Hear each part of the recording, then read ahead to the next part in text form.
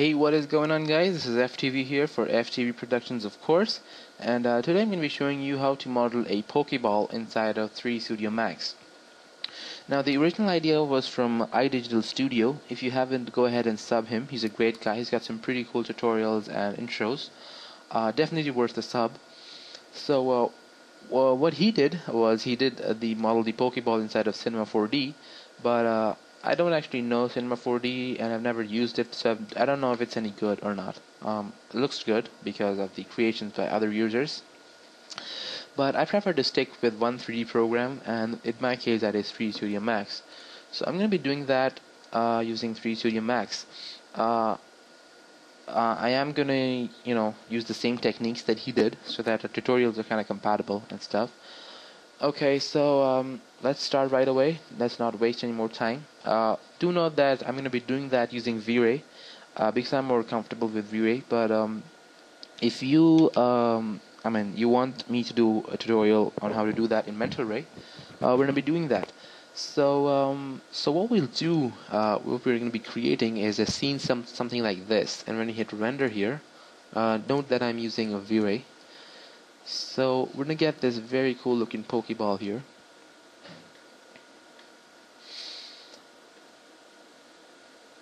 Okay, and that looks pretty cool there. Okay, this is what we're gonna be creating. So I'm going to save this and then hit reset. Okay. The first thing that we're going to do is create a sphere, of course, and we're going to create it anywhere in the scene, just about here. Okay, and before we do anything to the sphere, we're going to hit F4 to make sure the grid lines are visible. And one more thing that you need to make sure is that these lines, they intersect at the very center here, somewhere here.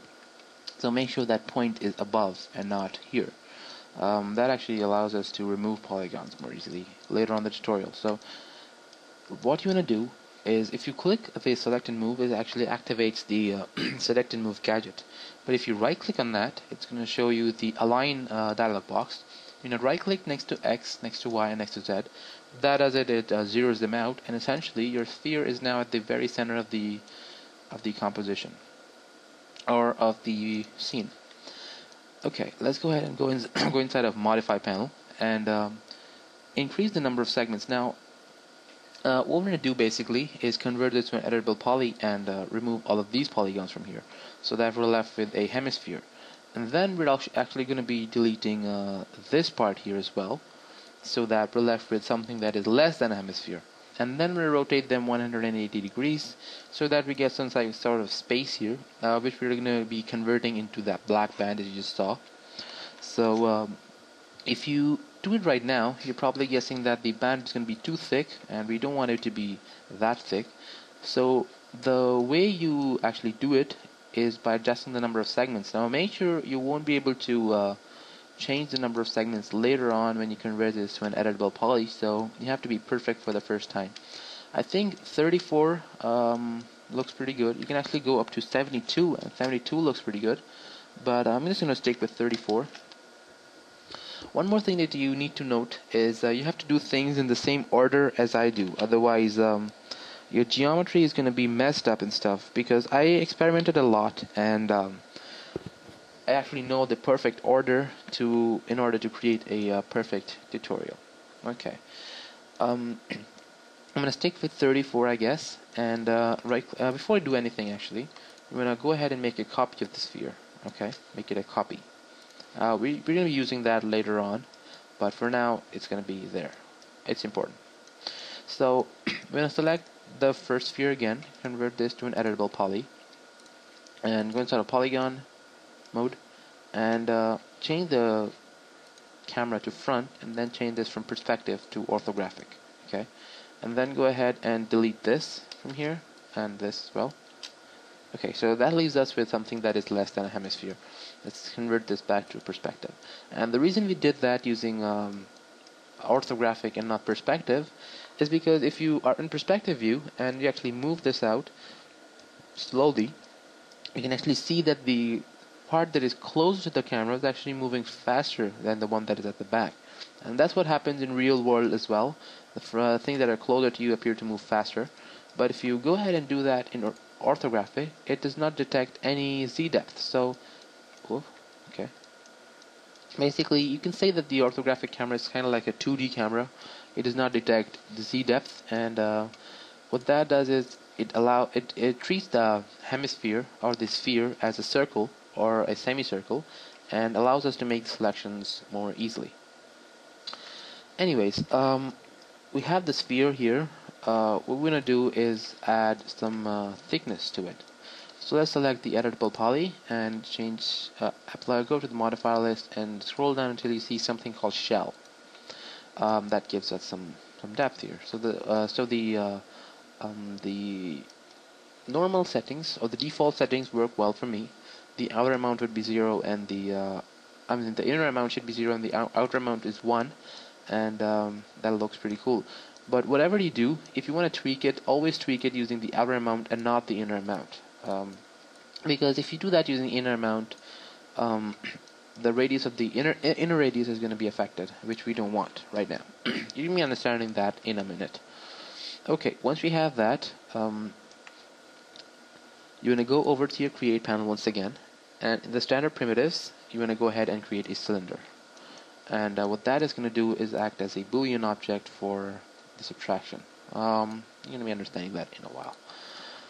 Let's go ahead and move this out. You can move it as out as you want, just so long as it intersects the sphere. Okay, so that you have something like that. And the size looks pretty good. Before you do anything, I'm going to right-click, select, and move, and actually center this up so that its center is at the center of the comp, and that makes it look more cool. The size looks pretty close and pretty cool to me, so I'm going to stick with that. Select the hemisphere here, and okay, and you're going to go inside of create panels once again, go to compound objects and go to Boolean. So make sure the hemisphere is selected, and then you can click Boolean, and I click pick operand B, select the sphere, the cylinder, and boom, it goes away. Just right click anywhere in the scene to exit out of the creation mode. Okay, so hit Alt W to go back here, and then it's pretty simple. You want to select the top sphere, hit E to bring up the rotations, and holding down Shift, you want to rotate it. Before we do that, actually, let's turn on the angle snaps toggle, so that we can rotate it in 5-degree increments, and then rotate it. You hold it down Shift to create a copy, and cool. Now you want to select the second sphere that we created, and if you right click on select and move, center this up.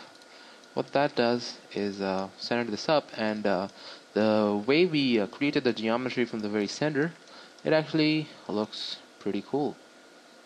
Okay, so that's the advantage. Okay, the basic shape of the Pokeball is done. I just want to create the two buttons here, so go back to standard primitives, cylinder, and make it somewhat this size. Any size you want, and inside the high segments, we're going to right click to convert this back to 1, and we're going to lower down the height as well, so we don't actually need it to be that huge, and move it out just a bit, something like that. Here, okay, that's a bit too out, I guess. That's what I'm going to stick with. If you actually move it too inside, you can actually see this part, which you don't want, so just gonna move it somewhere here. Okay, and then you're just gonna select that, and holding down R and Shift, you wanna lower down this size so that we can create a copy, and then just move it out some more. Okay, so the basic shape of our Pokeball is done, and if you render this out, it's gonna look pretty cool. But right now, it's got no materials applied to it. Before we apply any materials, you want to go inside of render setup, hit F10 to activate it, and we change the assign renderer to, it's mental ray renderer right now, but you want to change that to V-Ray ADV. What that does is if you hit M now, it's going to unlock the V-Ray materials. So we're going to select standard here, select V-Ray MTL, change the diffuse to red, of course.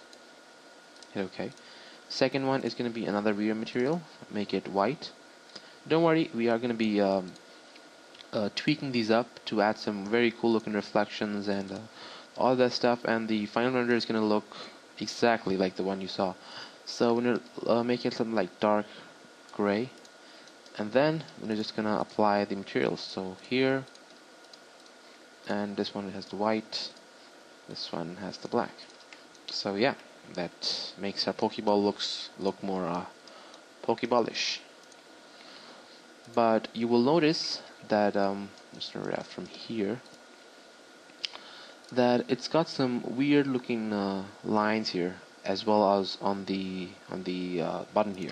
So let's fix that on the button first. So let's go ahead and select this, go inside of modify, convert this to an editable poly, and you're going to go for active edge, select any one of these edges and hit ring, select all of the edges, and go over and hit connect using 2 segments, and you want to pinch them out so that I can actually see one of the segments, and pinch them out something like 90 so that they actually close here and tick here. Then you want to go inside of polygon mode, select the front polygon, go inside of inset,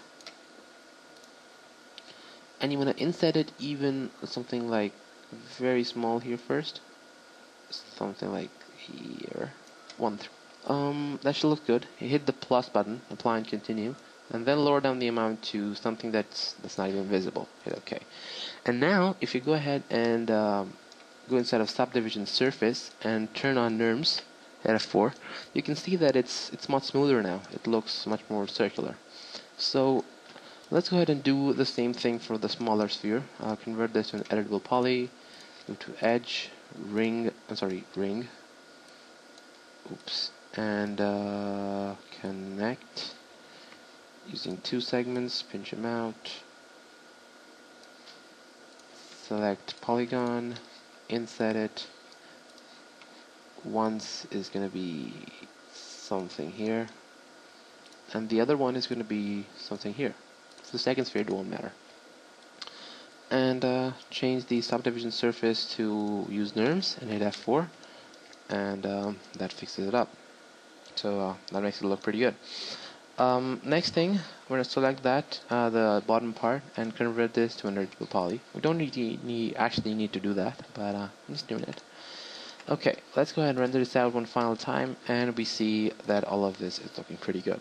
But still, we need some reflections here, and that are going to make our Pokeball look more realistic. So if we go ahead and F4 or M, I'm sorry, select the very first material, and take the reflect and move it down just a touch so that it starts reflecting some stuff. Just a bit, something maybe here. Just so that it doesn't reflect the color too much. And then take the reflection glossiness is on like 0.9 so that it's very glossy. Do the same thing for this, 0.9 here, 0.9, and we can actually go ahead and have a look at the values here. It's 37. Actually makes up to 56 or 60 even, and do the same values here. Okay, and the same for the black. Don't forget the black, that's important. And 0.9. Okay, next we have to make something to give the reflection. So when I go inside of our create panel, lights, change that from photometric to V-ray, create a V-ray light. I'm going to use the top viewport to do that, and using this. Okay, and let's move it up. Okay, let's go ahead and group our Pokeballs together. So let's select everything in here except the light, and let's go to group, name this Pokeball, so we can actually move it easily. And then we're going to rotate it somewhat so that it looks a lot more dynamic, and we can actually move it up or keep it that. It looks bad here, but if you render it out, it's going to look pretty cool. If we enable GI and stuff, it's going to look even better. I'm going to pause the video here and resume when it's done, I guess. Okay, so I just noticed the reason we're getting that huge render time is because the the intensity of this is very large, something like 30, I guess. Yeah, its default value is 30. We're gonna lower it down to something like 3 only. Okay, and then render it out. It's gonna be much faster now. Okay, and the reflection, you can see that was completely white, which is not what we wanted. So that makes it look pretty cool. Also, we're gonna check the invisible box here, invisible, and we can actually lower down the size itself even more. So we change that to something like 1 only. And then we can actually go ahead and duplicate this. So holding down Shift, duplicate it down, and make it a copy, and then rotate it 180 degrees so that it lights up the bottom of it somewhere over here. And now make sure that is it should be invisible again because we duplicated it. And then we hit render here. We'll get those reflections, but the overall image is dark, so we want some ambience. So I'm going to go back to our V-Ray light and create a V-Ray ambient light anywhere in the scene, and then when we render it out, the scene is going to be brighter. But it's going to look much better when we turn on GI and stuff. So yeah, we can actually get rid of this by turning this off. I'm not deleting that, I might just need it. You just need to experiment and get what you think is correct. So there, and then if you go inside of render settings or render setup, go inside of indirect illumination and turn that on, change that to light cache, and we can actually show the calculation phase. The current preset is high, made that medium, we don't need that much. Show calculation phase, and hit save here, and then when we hit render, I'm going to pause the video, I guess. It's going to take a while because of the light cache and stuff, and I'm resume when it's done. Okay, so it didn't take so long. You can see that our image looks much better now, but if you take this ambience light, you can actually go ahead and change the color to white in this, and then hit render. That's going to make it brighter. I guess too bright. So lower down the color to something like this here. Give it a cool shot so we can see the reflection in render. So now, as you can see, it's looking pretty good. It's just the light cache right now, by the way. So 3 pre-passes, and the final render is coming out. Pretty cool. So yeah, this is pretty much it. It's the end of the tutorial. You can actually go ahead and hit M and tweak some of these materials even more to your liking. But I guess this is pretty good. And in the future, if you want, I can even make a tutorial on how to do this using Mental Ray, if you want. Yeah, I just moved it up. Let's see how that looks right now. So that makes you know, smaller reflections. The closer this is, the bigger reflection you'll get. Let's make it real close and see how that looks. Or even close. Let's put it inside almost. So yeah, end of the tutorial. Thanks for watching, guys. Go ahead and sub me, comment, like, and subscribe. Sub IDigitaUniverse. And yeah, you need to play around with this to get the right settings, but I'm pretty satisfied with this. So yeah, thanks for watching, and I hope you liked the video. Please comment, like, and subscribe.